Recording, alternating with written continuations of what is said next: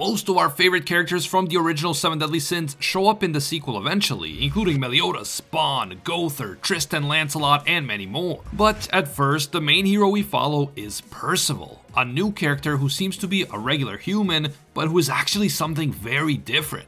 Percival is actually completely different from all the beings we've met in the series so far, and that is why he turns out to be so incredibly overpowered. If you're confused, don't worry, I will explain it all in this video, so stick around until the end for the shocking twist.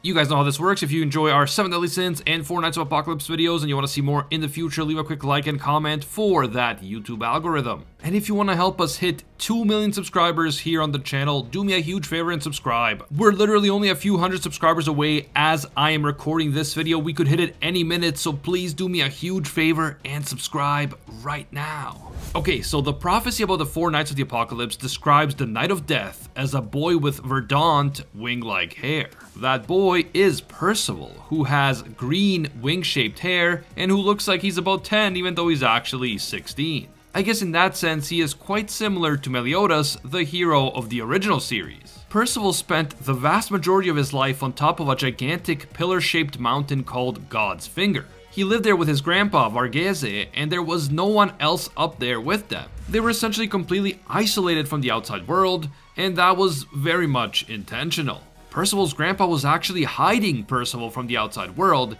and we'll talk more about why later on in the video. God's Finger is definitely an interesting place to grow up. It is so tall that the tip is located above the clouds, and from the top of God's Finger you can actually see the shadow of Sky Island, which is the home of the Celestials from the Prisoners of the Sky movie. At first we were told that Percival's father was a holy knight of Camelot named Ironside, a man who betrayed King Arthur along with Percival's grandfather and then disappeared. Ironside disappeared and Percival's grandpa took him to God's Finger and raised him there alone. Percival's grandpa would go on to train Percival from the age of 3 in order to turn him into an extremely powerful fighter. Percival's calm and peaceful existence is suddenly shattered one day when his grandfather is murdered at the hands of a knight in red armor who showed up on God's Finger in a floating boat. The Red Knight fatally wounded Varghese and left Percival for dead. But miraculously Percival survived, and as his grandpa is dying, he tells Percival that the Red Knight is actually Ironside, his father. From that point onward, Percival is determined to find Ironside and punish him for what he did to his grandpa. He also wants answers from his father about the true circumstances of his birth and about the real reason why Ironside killed his grandpa and tried to kill Percival as well. Percival's grandpa's claim that Ironside is Percival's father is only kind of true, like it's not literally true, but I will explain all of that later on in the video, so stick around. After his grandpa's death, Percival finally leaves God's Finger for the first time. Because he grew up in isolation, Percival is extremely curious about the outside world, and since he has no experience socializing with people other than his grandpa, he is initially excited by everything and he is very naive and trusting of strangers. At certain times, this gets Percival into serious trouble, but this pure and innocent outlook on life also leads him to make some incredible friends and allies. Our first real hint that Percival is something more than an ordinary human is his extremely unique magic, which is called Hope. Hope is a type of magic that is powered by the hope of the user's allies and by the faith that the user's allies place in him. It's like the author of the manga took the idea of the power of friendship and decided to turn it into an actual magic power in that world. Hope is a very rare type of magic and it is classified as hero type magic. This is a magic type that only manifests incredibly rarely in a very small number of people. Hope allows Percival to generate a magical aura around his body or parts of his body, and he can then manipulate this aura in many different ways. The aura increases his physical strength when he attacks, it allows him to defend himself by acting as a shield, and it also has the ability to heal extremely serious injuries almost instantly. The aura can also change shape depending on the situation that Percival is in. For instance, the aura can turn into a weapon, or it can take the shape of a pair of wings, and this allows Percival to literally fly. Percival is also able to channel his magic into real weapons that he can then use himself, and the main weapon that he uses is actually Dragon Handle, a fragment of the Coffin of Eternal Darkness that Meliodas had used as his own weapon back in the original series. So yeah, there are definitely some similarities between Percival and Meliodas. The aura produced by Percival's magic has the ability to absorb the magic attacks of others and shoot them back at the attacker. And Percival is also able to create a bunch of chibi shadow clones that have a will of their own and that will do whatever they can to help Percival get out of even the tightest situations. The chibi shadow clones also have the power to heal injuries, and this includes the injuries of Percival as well as the injuries of his allies. Because Percival's magic has a will of its own, it was even able to literally resurrect Percival and bring him back to life after he was outright killed by his enemies. However, this ability to defy death only applies to Percival, and so far he has not been able to resurrect other people after they already died, even if he desperately wanted to do it. But Percival's power isn't all light, hope, and friendship. His magic also possesses a darker side, such as the ability to instantly drain all the fluids out of a living being just by touching them, essentially mummifying the part of that person's body that Percival touched directly. Percival showcased this power for the first time when he was filled with despair because he wrongly believed that his friends had just been killed. He essentially lost it and went into a dangerous berserk mode, kind of like Assault Mode Meliodas in the original series. Normal healing magic does not have the power to alter the effects of this strange mummification attack. And only Percival's own hope magic can reverse the mummification process after Percival finally comes to his senses. In addition to his unbelievably rare and powerful magic, Percival was always far stronger and far more resistant to damage than an ordinary human. There was always something different about Percival, something special and almost superhuman. And that of course led to a lot of speculation about Percival's true race and identity.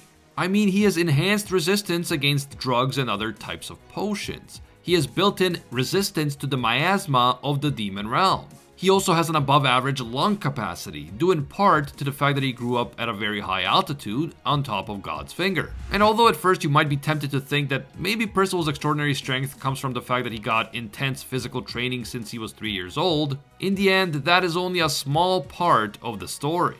We eventually learn that Percival has the ability to speak the language of the Demon Clan, although he doesn't even know why he knows this language. His knowledge of the demon tongue, on top of his resistance to the miasma of the demon realm, led to a lot of people speculating that Percival might actually be some sort of powerful demon. But the truth is even crazier than that, because Percival turns out to be something else entirely. He speaks the demon language because he spent some time in the demon realm as a very young child, but he is actually a completely different being from everything we've seen so far. Percival is none other than a life spirit inside a human body.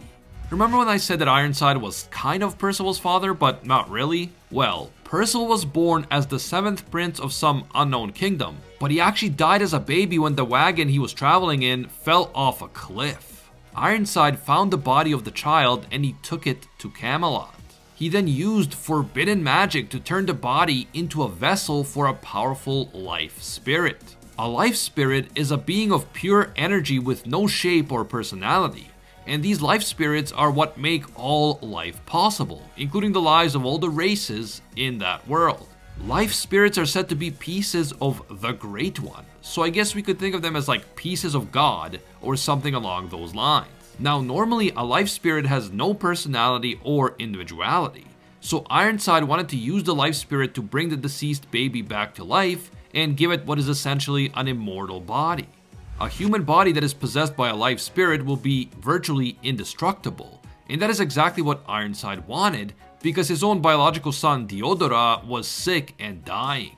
Ironside expected that Percival's body infused with the life spirit would become an empty vessel that he can then transfer Diodora's soul into.